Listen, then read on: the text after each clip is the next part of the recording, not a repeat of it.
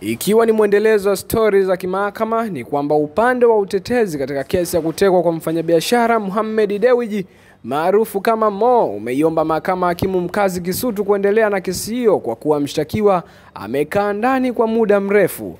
Hayo yamebainishwa na wakili wa utetezi Mafulu Mbagwa mbele ya hakimu mkazi mkuu Roma Shahidi baada ya wakili wa serikali Groli Mwenda kuielezea mahakama kuwa upelelezi wa kesi hiyo bado haujakamilika. Wakili Mbagwa amedai kuwa mshtakiwa huyo amekaa mahabusu kwa muda mrefu na washtakiwa wengine wako nje ya nchi, na kama uwezekano wa kuwakamata haupo basi kesi hiyo iendelee.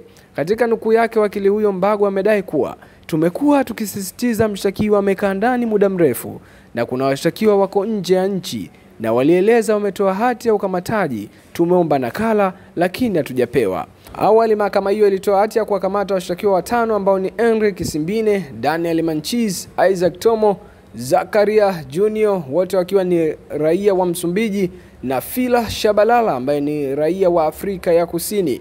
Mmoja wa washtakiwa hao ambaye ameshafikishwa mahakamani hapo ni dereva taxi mkazi wa Tegeta, Musa Twalibu. Hakimu Shahidi ameahirisha kesi hiyo hadi Desemba 23 mwaka 2019 kwa ajili ya kutajwa. Katika kesi hiyo inadaiwa Mei Mosi na Oktoba 10 mwaka 2018 katika maeneo ya jiji la Dar es Salaam na Johannesburg huko Afrika Kusini. Kwa makusudi washtakiwa wote kwa pamoja waliendesha genge la uhalifu.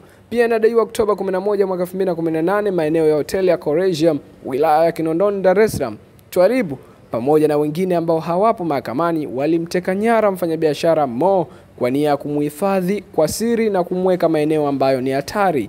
Pia inadaiwa Julai 10, 2018 maeneo ya Mbezi Beach wilaya ya Kinondoni Dar es Salaam, Twalibu alitakatisha fedha ambazo ni shilingi milioni 8 wakati akijua fedha hizo ni kosa la kushiriki genge la uhalifu na makosa ya kupanga. Mfanyabiashara Dewji maarufu kama Mo alitekwa nyara Oktoba 11 mwaka 2018 alfajiri maeneo ya hoteli ya Coregium wakati akienda kufanya mazoezi, na alipatikana Oktoba 20 ya mwaka huo katika eneo la Gymkhana. Kwa update zaidi na serikali kama hizi, endelea kukaa karibu na mitandao yetu kwenye website yetu kwa jina la millardayo.com na kwenye YouTube channel yetu kwa jina la Millard Ayo. Ripota kwa nguvu Mikandaba.